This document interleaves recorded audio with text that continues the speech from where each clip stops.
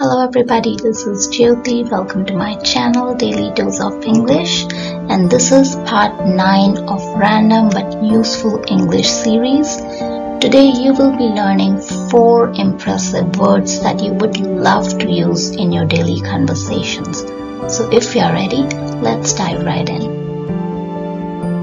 Our first word is fitspiration. So fitspiration is a combination of 2 words, fitness and inspiration.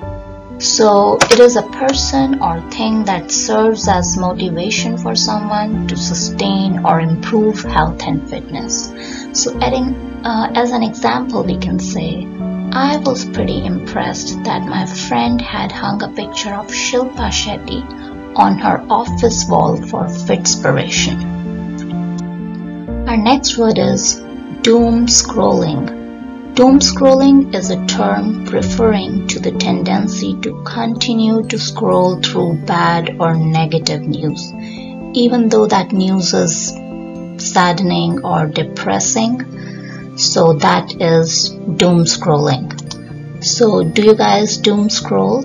If you do, how does it affect you? Please let me know in the comment section down below. Next word is awe walk. So awe walk is taking a walk outside and making an effort to look at the things around you.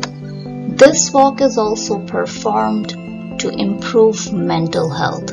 So when someone says that they will take an awe walk, it means they will notice and they will be grateful for all the small things around them. Our last word of the day is side eye. So side eye is mostly used in informal situations. So it is a look in which you move your eyes to the side without turning your face, showing that you are annoyed by someone, you do not respect them, or you do not believe what they are saying. So as an example, you can say, she gave him the side eye and told him that he was lying. Okay guys, that's all for today. I hope you liked today's video. Thank you so much for watching.